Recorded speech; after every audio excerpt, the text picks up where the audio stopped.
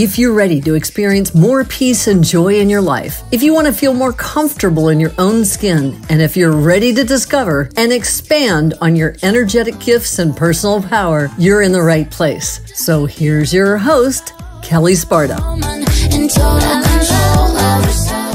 Welcome back to Spirit Guides. This is our Mystical Mondays, and I am your host, Kelle Sparta, Transformational Shaman. I am here, as always, with my co-host, Joshua Radewan, and we are talking today about the giving tree and other narcissistic tales, except that we're not going to talk about that yet, because in our conversation before we got on this call, Josh said something to me, and I was like, I need to give you some coaching on that, because can we do it on air? And he has graciously said yes to that, by the way. Very graciously.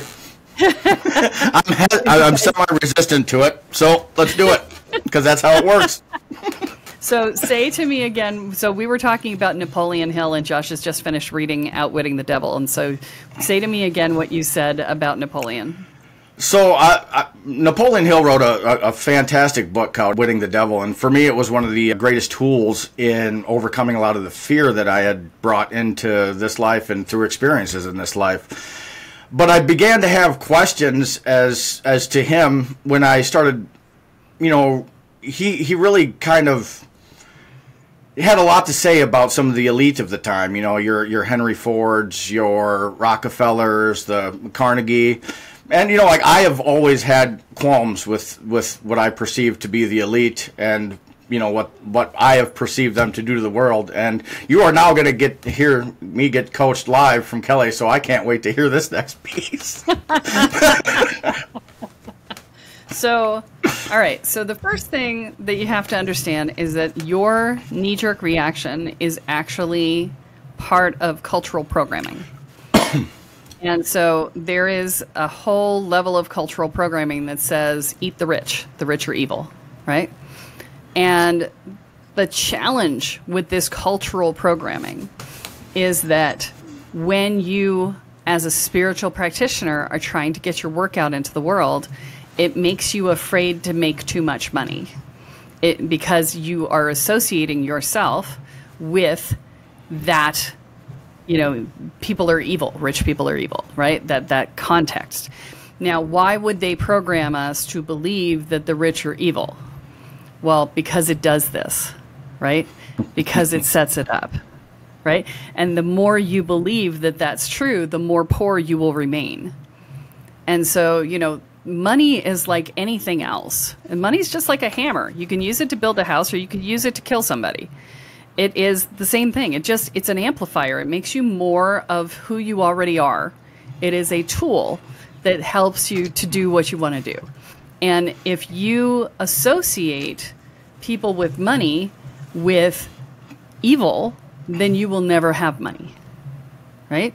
And that's the challenge, because we buy into this cultural programming because it's everywhere. I mean, it's everywhere you look, especially on social media, especially if you're on TikTok. TikTok has got an entire eat the rich section. It's all good. But you have to understand that when you buy into that, you're buying into staying poor. Because I want everybody who is spiritually awake and spiritually aware to have fuck tons of money. That's what I want. Because money is the currency, and I mean that in terms of electrical current, right? Money is the currency of the U.S. and pretty much every country, right? And when you have more of the currency, you have more of the power. And I want more of the power in the hands of the people who are spiritually awake and aware and who want to build a better world for everybody, rather than the people who are in their selfish space, right? And, are there selfish millionaires and billionaires? Absolutely. Absolutely. No doubt. Are there good people? Yes. There are good people who have millions and billions of dollars. It's just statistically speaking, it must be true, right? And all you have to do to prove this to yourself is go out and research philanthropists, right? Because philanthropists are giving away lots of money, doing lots of good in the world, whatever. And that can give you some perspective on that. The biggest problem right now is that the people who have lots of money who want you to know about it are the narcissists, right? They're out there being like, "Woo, look at me," and we're talking about narcissistic tales today, right? You know, they're the ones who are promoting the fact that they have lots of money and all the things, right? And then, you know, there are these quiet people who have lots of money who are doing good in the world, but they're quiet about it because they don't need to be seen, right? And so, you know, I've done a lot of research into affluence and the issues around affluence. And one of the challenges is finding purpose. And one of the other challenges is feeling like, you know, you're imbalanced with the world around you. And that you know, that you've got what other people don't, and what do you do about that, and how do you deal with it, and all of that. So, you know, to say that they don't care is wrong. It's just a matter of, you know, at some point they have to figure out how to deal, right? And they're just people trying to get through life like everybody else, right? So we just need to stop demonizing one specific space, right? We need to just stop demonizing that money equals evil, because it doesn't. And even the quote in the Bible that is so poorly quoted every time, it says that, you know, the love of money is the root of all evil, right? Well, except that usually it's said that money is the root of all evil, but it's the love of money that's the root of all evil, right? It's that desire to have money over other things. And then the idea that the rich man can't get through the eye of the needle the eye of the needle was an entry point into the temples, and it was a very narrow entry point. And so rich people who carried all of their stuff on their camels would not fit through, literally. It was a literal thing. So we need to understand that these are things that have been used to program us, and they don't need to be, right? I know a lot of people who make a lot of money, and they are all good people. So you need to restructure the thinking on this in order to have money in your life. And so this is for everybody, not just for you, because this needs to be said, right? And so, you know, let's all redo this and say, look, the money needs to be held by the people who care about people. And let's do it that way instead of just demonizing people who have money. How's that work for you? Well, you know, I had a whole bunch of things that I wanted to say throughout the middle of that, but as usual, you shored up most of my arguments throughout the process, and I feel like Papa Doc at the end of 8 Mile, and Eminem hands him the microphone, and he's got nothing to say. So... Okay. Thank you for waiting till I got to the end. I do my best. Right? He knows me. You have taught me presence and active listening, so, you know, I really do take that in to the best of my ability these days. Awesome. Okay, well, we are 8 minutes into the podcast, and we have not gotten to the topic yet, but it was a relevant sidetrack. So today we're talking about The Giving Tree and other narcissistic tales. So when I grew up, The Giving Tree was one of my favorite books. And it's not surprising, because I grew up in a very codependent house. And The Giving Tree is the most codependent book I've ever seen in my entire life. And it is the most narcissistic book I have ever seen in my entire life. And I think the reason I liked it is because I got to be a narcissist without having any guilt when I was reading the book. But, you know, because my mother was the narcissist. And so, you know, it was just, yeah, it's what it was. And so when we look at The Giving Tree, you know, and if you haven't read The Giving Tree, good on you. But The Giving Tree is basically... Oh, really? Oh, my God. All right. So The Giving Tree is this book where this kid makes friends with this big tree. And in his childhood, he's climbing the tree, and he's hanging out underneath the tree and reading books, and, you know, he's, you know, whatever. And then he grows up, and he's, like, getting married, and the tree says, you should chop me down and use me to make your house. His friend that he's been with. So kill me, right? and so the kid chops him down and makes him into his house. And now the house doesn't talk to him anymore, right? Because the house is dead, right? But he comes back to the tree and the stump in his old age, and the stump says, you should sit on me. And I'm like, and, you know, throughout his childhood, he was taking apples from the tree and all the things, right? So every time it was, you should take this, you should take that, you should take this. It was a taker book, right? And it was, the giving tree was the tree saying, take all that I am and leave me as nothing but a stump and then sit on me. That is what the book is. It is horrific. And yet it is a lot of people's favorite book from their childhood, at least in my generation. I'm Gen X, but that was because our parents were absent and we were feral, and we needed somebody to take care of us. We were I was a latchkey kid when I was 9 years old. So, I had nobody at home from the time I was 9 years old. So until my mom got home from work hours later. So the TV was my parent. Now that you explain that, I remember reading it. I remember that story, and it might have been my grandmother that read it to me. So that, yes, likely. It's definitely a boomer generation thing. So, but, that's it.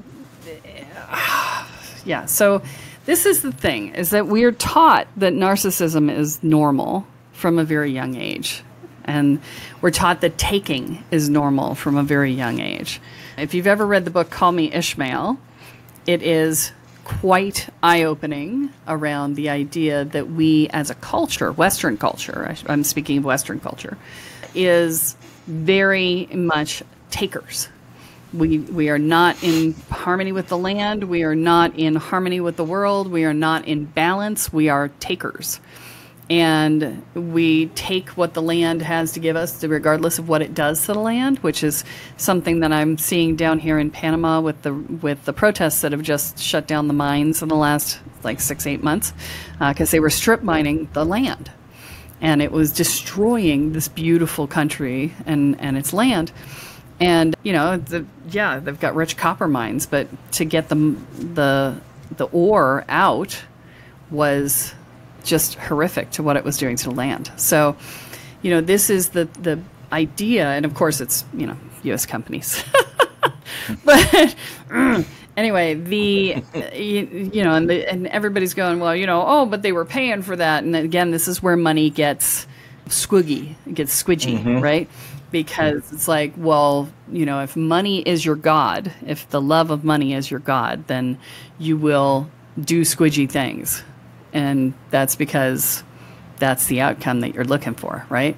So, whereas if you're in balance and you're saying, well, yeah, it's 1.5% of the GDP, which it is down here, then, okay, maybe we need to find a different way to make that 1.5% up, right? So those sorts of things are what we're talking about. Anyway, we are programmed, and we have to recognize that there is programming happening within our culture. Okay, I am a big media fiend, and so and that's because I was raised by the television, and my default when I get tired and get burned out is to just sit and watch. Well, I tell people I'm letting the TV watch me, because half the time I don't know what I'm watching and what I've watched. I'm not really paying attention. But because I do consume so much media, I see that across channels in the same week, you will see the same theme running across different channels, as though, that it's very strange, because I've specifically looked and I'm like, are any of the writers the same? Are any of the studios the same? Or, what's no, different writers, different studios, and yet same message going across. Now, you could conspiracy theory it and say, oh, they're getting together and programming us, or you could say they're tapped into the gestalt of the universe, and this is the next piece that we're being fed. And, I don't really care which one it is, but you need to know that you're being programmed with it, right? So watch the themes. If you're consuming media, watch the themes, because those themes are going to be the things that is being programmed into you and the people around you. And that's true in our children's books. It's true in the books that we read through school. Those are curated, right? And, they're like, oh, well, these are classics. It's like, yeah, but any well-written book could be a classic. So why these books, right? And, you know, a lot of this is us talking about, you know, what goes in is what comes out, right? So this is one of the reasons why I highly recommend that you curate your own input. Okay, so like right now, I'm not watching any current day shows. And I'm not watching them because they've gotten too violent, they've gotten too dystopian, they've gotten too miserable, they've gotten to the point where there isn't a single person on the show that I like. You know, it's really setting you up to be unhappy. The shows are designed to destroy your mental health right now. So I'm going back and watching stuff from the 80s and the 90s and, you know, those things because that was less dystopian and it was slower paced. And it's calmer and it's less violent and all of the things, right? So, you know, be careful what you're programming your brain with because this sort of thing really comes into play. And I've been sort of monologuing here for a while now, Josh. Do you want to stick 2 cents in? You know, I have the same, I came to the same conclusion when it comes to media. I'm a social media, you know, it's one of the addictions that held on to in my life. And I've really tried to get away from it because like you said, you can see those themes, right? Like even, you know, well, however the algorithm works, not really sure, try to beat it, doesn't matter, comes back full swing. And I am a conspiracy theorist, you know, and it started a long time ago. You know, one of the books I read in the early 2000s really kind of opened my mind, and to a degree, I believe that's what created my spiritual awakening. A part of it, just beginning to have these deeper level and existential questions about what life is and what the fuck is really going on outside of me, and how that affects the way that I perceive the world. But I'm the same for me. You know, like I don't watch media. I stopped watching the news in 2016. My life has only changed for the better. You know, like I don't get involved in that so much. And similarly, I watch shows that are no longer being run. You know, I'm watching shows that interest me. You know, ones that generally have some books associated with them because I have the background in reading excessively. So. Yeah, you know, one of the questions I had, you know, like as you were talking, and I really do believe it ties into the beginning of this. Where is the programming coming from, and why is it that we're being programmed, or what is it we're being programmed for? Because I really do think that ties into the beginning piece of coaching that we're giving me during this. Well, so I want to be very clear. I don't buy into conspiracy theory. And, you know, I mention it that way, but I don't buy into it because most conspiracy theory ends up with you feeling like the victim. And that is a predominant energy that I do not want to live in. Okay, so we need to be really clear that conspiracy theory unto itself is a conspiracy theory thing, right? Because it's like how victimized can I help people feel, right? So it's a rabbit hole. They pull you in by making you feel important, like you know something that nobody else knows, and then they say, oh, and here it is, and here's how you can feel victimized by it. So you feel like you're important as a victim.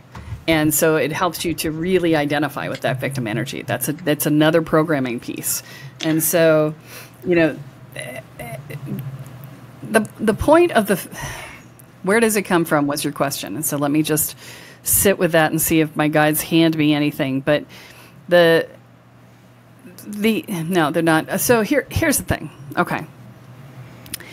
When we are talking about things like programming, cultural programming is everywhere, right? We are programmed from childhood to treat each other with kindness, to share, to, you know, not hit other people, not hurt other people. You know, the programming can be good, right? These are good programs that are being installed, but they're all programs, right? It's behavioral norms that are established by society, right? And as a culture, we all buy into these norms and we perpetrate them upon our children, right? We perpetuate them, but perpetrate them. You know, same thing, right? So, you know, when we step into our shamanic selves, we need to question all of our programming. And that includes the cultural norms and cultural programming, right? And so this is the piece that it doesn't matter where it comes from, is kind of my point. Okay. Mm-hmm. You know, is there some great Illuminati overlords, you know, or oh God, what the hell's the name of it? There's there's a demiurge, right? Or is there a demiurge overlord that's, you can go look it up. It's just the idea that there's an energy that is, controlling us or whatever. Is there some evil forces in play? Or is it just our baser natures coming together collectively and bringing forth this stuff? There are lots of theories of why we're on the planet. Some people say that it's a video game, which is the one I ascribe to, right? It's a live action video game. And then other people are saying, oh, no, a bunch of spirits came into physical plane, got stuck here, and are now trying to get loose. That's the whole Course in Miracles perspective on it.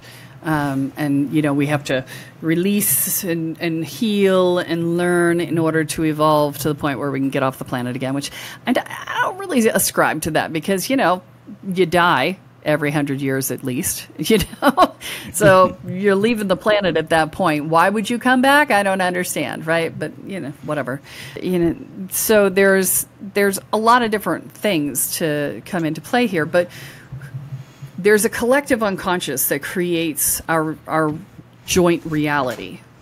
And I personally believe all of these messages are coming from that collective unconscious. Now, is it coming through one or two people or through hundreds of thousands of people? I don't know. Do I care? It doesn't matter. It does not matter. This is the thing, is that, when you buy into the, where is it coming from? Now you're buying into perpetuating it. But when you stick with, well, am I going to choose to be programmed by it? No. Then, now it's no longer relevant to you, right? It's simply a matter of stepping out of the programming and being able to look at it and say, oh, look, the programming for this week is this. Here, let me see what's going on in the world around me, and let's see who has picked up on the programming. And I can start to see behind the curtain, right? And that's the reason why I point this stuff out, not for you to feel victimized and controlled and manipulated. And all of that's just a lot of drama that is still buying into it, right? The key is just to step back into observer mode and be like, all right, where's this going today, right? Because, there's a lot of stuff that is programmed in. And I'm rewatching Madam Secretary right now. And holy crap, that storyline throughout looks an awful lot like what happened in the last 10 years. Okay, it's terrifying. So, and that's true for most of the political shows that you've seen, is that the storylines play out in reality too. So where do they come from? I don't know. Were they programmed into the collective consciousness and then that came into form in reality? Maybe. Were they, through the shows they were programmed in, or were the show writers picking up on what they could see in the future because that was coming, and so therefore it was present in the zeitgeist of the world, that energy that moves through the world. Either way, it could be, but does it matter? No, it doesn't matter, because if you choose to step out of it, you're no longer subject to it. As usual, you've given me quite a bit to sit with once again. I love that. I love this stuff. I kind of took us a little far afield from the narcissistic tales, and I did have a couple questions. A lot of the people we work with are empaths, correct? A lot of people that are stepping onto the path are empaths. Pretty much everybody. And pretty much everybody. Yeah, because we're pretty selective who we work with as well. Yeah. That being said, I've always noticed over the last 3 years, especially, that it's always this empath narcissist continuum. Like so many people that have come to work with us, it almost comes out of a relationship with a narcissist.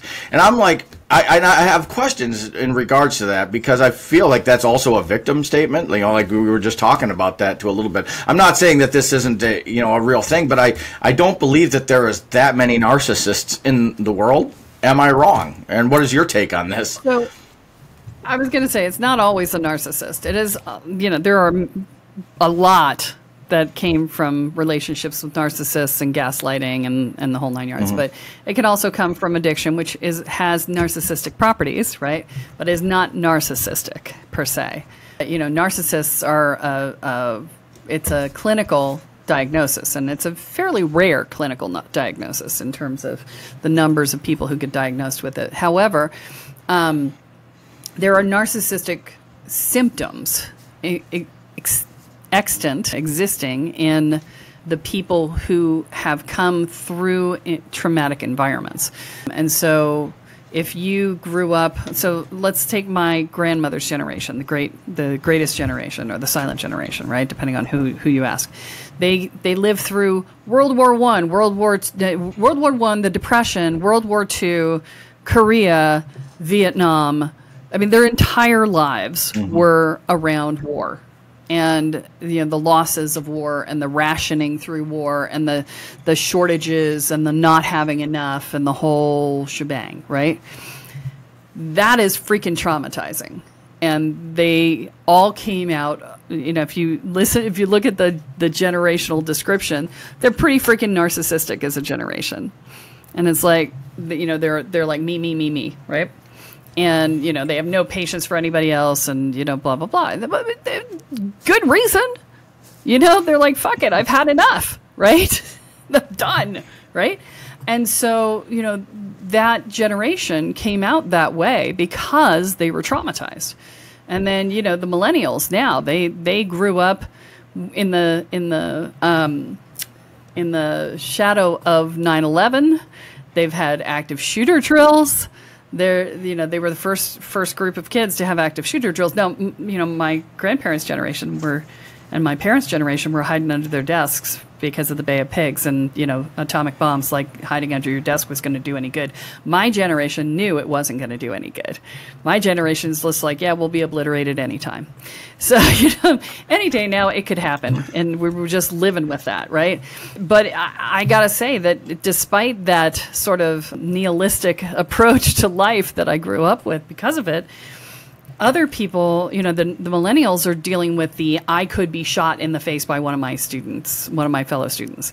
That, I think, is even more terrifying than the existential dread of, we could all die, because it's more personal, right? So, we've all come up through a lot of trauma, I mean, my parents didn't know where I was at 10 o'clock at night. That's why there was a thing on the TV that said, it's 10 o'clock, do you know where your kids are? And every night they would end that. The 10 o'clock, the 10 o'clock news would end with start with, it's 10 o'clock, do you know where your kids are? And so, I mean, there's a lot of ways in which we go into, so when you've been traumatized, you go into survival mode. When you go into survival mode, narcissistic tendencies show up because we become needy, and we get empty, and we get to the point where we have to take what we need in order to survive because we've given away too much, right? So we go into people pleasing, which is giving away too much, and then we go into, I'm empty now, so I got to take whatever I can get because I'm so empty, I'm going to fall down if I don't get something now.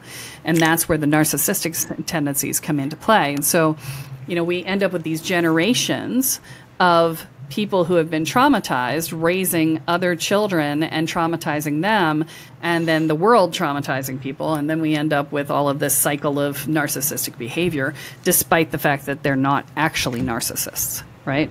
So that's one of the things that my students talk to me about a lot, is that as they wake up, they go, oh, I'm starting to see how I'm narcissistic. Am I bad? And it's like, no, you're traumatized. There's a difference. And we're going to teach you how to not get empty so that you don't have these behaviors anymore that you have to feel bad about, right? So, that's part of the process.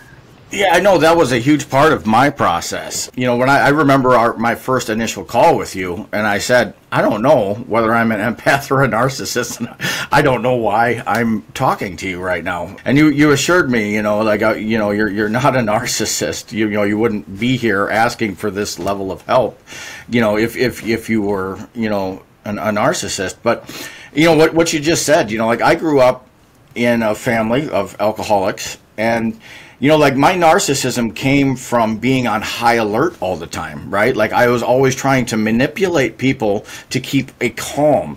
But when I switched into addiction, when I developed my own addiction in my early teens, that just became an outright narcissistic tendencies because I was using it for my own personal gain. And the truth is, I was letting, a substance rule my life, a substance or a drink rule my life in that time. And when I had come to you, I was like, I'm done with this shit. I can't do it anymore. But, it's still something, like that. It's tough, when you're an intelligent person, you go through the healing process. When you're going to that place, when you're getting to that place where you really want to stand in your power, you have to confront who it is you want to be in the world and confront, are these tendencies narcissistic, or am I just standing firm with my boundaries and my power? And that's a bit of a web to untangle in itself, and it really takes some time. And like you said, you've done so much analytical work and really diving back generation to generation to see how we got to this as a collective and where we're at today. So my work with you has really unlocked a lot of that. Yeah. So when we're looking at, am I being narcissistic or am I just setting good boundaries? Because when you change the rules of your relationship with other people, they will say that what you're doing isn't okay. They will say you're being selfish. They will say that you're being evil, that you're, what happened to you? You used to be such a nice person and now you're not. And what they're saying is, I used to be able to manipulate you easier and now I'm frustrated that I can't. Right? So, the key is to recognize that you're allowed to, and in fact expected to, take up space in your own life. You're supposed to be the hero of your own journey. And if everybody else is more important to you than you in your life, then you are not the hero of your own journey. You need to be taking care of you and then feeding other people through your overflow, not from your emptiness. And so if you are feeling, triggered that things are, not working out the way that you want because somebody has crossed your boundary, and then you get triggered and you get angry, you have every right to push back on that. It's your boundary. If you set a boundary and somebody crosses it, that under no circumstances is any of that narcissism, right? The only time that could be narcissism is if your boundary was, you will do everything I tell you to do, and if you stray from it, then you're a horrible person. If that's your boundary, that is narcissism, okay? No, I'm a fellow Scorpio, so I'm hard-headed to boot. Yeah. I'm just built hard-headed. I come, like woodpecker, I'm pretty sure is on my totem. So I totally resonate with everything you just said there. It makes so much sense. That's so funny. I just did a podcast with somebody, and I'm actually going to cross-post it here as soon as he gets it edited, so it'll probably be a couple months. But I just did one with him where I talked about that, the idea that pretty much all of my students are hard-headed. That's why we make it. I'm going to do exactly what I want to do. This is, I'm going to tell my guides that they can go fuck off, and I'm going to do what I want anyway, and then I'll come back and be like, okay, fine, whatever, I'll do what you said, but I don't freaking want to. And I'm like, look, yeah, you can be as hard-headed as you want. All I can do is lead you, and if you decide you want to go in a different way, then you can go that way, and I will take care of you if you hurt yourself, but I will say I told you so, right? It's just like, because that's how we learn as hard-headed people, is we have to hear I told you so every so often. And I say this out of love because I needed to hear it, and I was that hard-headed person, and I needed to grasp that. I can't tell you how many times in my life I followed a terrible path to its absolute fucking end, right? And I can tell you 4 times in my life I literally have nothing, and I'm just staring at crossroads, walking with nothing, and I'm like, fuck. Because Spirit gave me every option. They're like, you just don't have to do this, and I'm like, well, that's stupid. That's not what I want to do, so I'm gonna do this anyway. And then inevitably I'm sitting there like, all right, here it is, a dark night. I feel like Robert Johnson, like I'm just at the crossroads, baby, and nowhere to go. And you and that's you're all friendly. Oh, we are. Oh, I love me some Hecate. Yeah, Hecate, so but even so, you learn to you're in the process of learning to listen more easily to the people and the spirits around you, because you are making shifts. I mean, we had a conversation about a business deal that you got into, and I was like, I think it's a bad idea, and you did it anyway, and it turned out to be a bad idea. And but the next deal you brought me, and I said, no, you didn't do. And, you're listening to your guides more, and you're not telling them to go take a flying leap every time they tell you anything. You're actually considering it now. So it's a process, right? We learn to not listen to the people around us because they're assholes. I mean, that's what we learned in our childhood, is that the people around us were not supportive. They were not anything, if we were going to survive and thrive, have any chance of thriving, we had to not listen to the people who were around us. And we had to get to become these sort of, reactionary, knee-jerk no people, because that was the only way we could maintain anything that was ours. And so, it's not surprising that so many of my people are hard-headed, is because that's how we survived our childhoods, right? So, but then we have to learn how to understand and accept help from people who are looking out for our best interests, and spirits who are looking out to make sure that we do well in life, and that we thrive, and that we get the love and the money and the support and the energy and the joy and the, all the juicy goodness of life, right?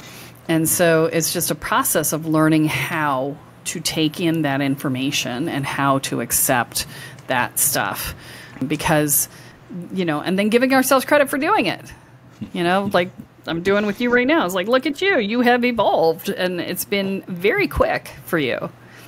Josh is one of the fastest evolvers I've seen. And it's mostly because he's just like, whatever, fuck it, we'll do it. There's nothing that this process can put me through that is worse than what I put myself through for 35 fucking years. It's just not, I can dig into myself. It's not, it's not always pretty, but it's because I want, I have a vision of who I want to be in this world, and how I can, help humanity and also live my dream life. And they all tie together, and that's what brings me the excitement, and that's the excitement that I follow.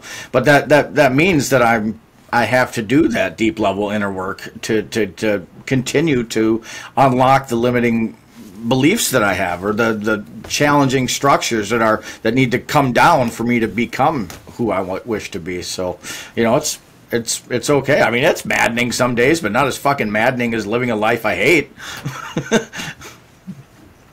Ding, ding, ding, ding, ding. Yes. I'm with you on that one.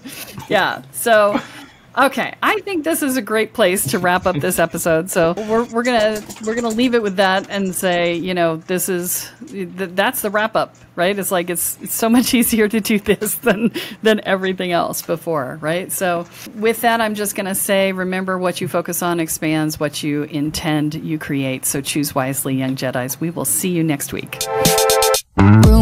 So that's it for today's episode of Spirit Guides Podcast. Head on over to iTunes, Apple Podcasts, or wherever you listen and subscribe to the show. Every week, one lucky listener who subscribes and posts a review on iTunes will be entered into a drawing for a $10,000 value grand prize and a private reading with Kelle Sparta herself. Be sure to head on over to spiritguidespodcast.com and pick up a free copy of Kelle's gift, and join us on the next episode.